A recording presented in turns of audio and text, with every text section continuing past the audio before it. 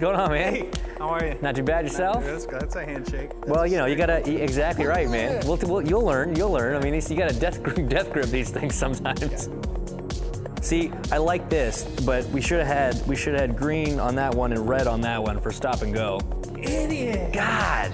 And now we've looked at cars, and that's great. I mean, we both appreciate that. But I mean, I think realistically, we probably both want to go drive it instead.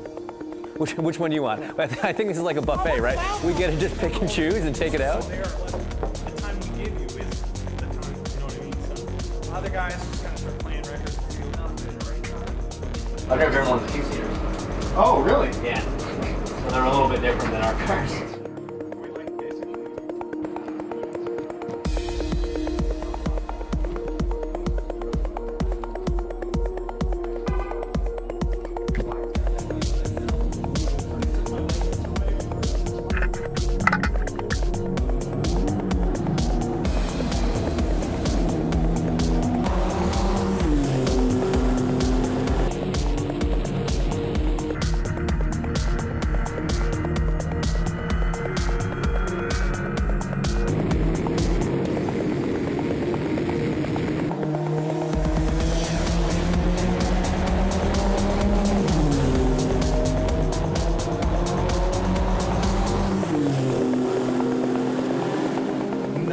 What is super impressive is the break points and how he just nails them, you know, like to the last second. And as you were telling me, it's because, you know, every millisecond counts as to squeezing out the most on your stretches and getting out of turns and making sure your lines are like perfect and you're just kissing the curbs and in the wet.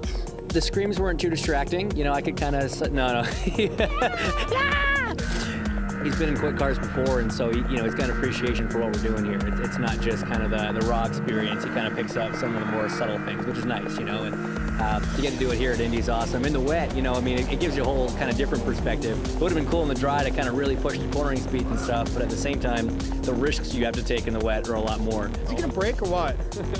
Okay, I would have broke 10 minutes ago.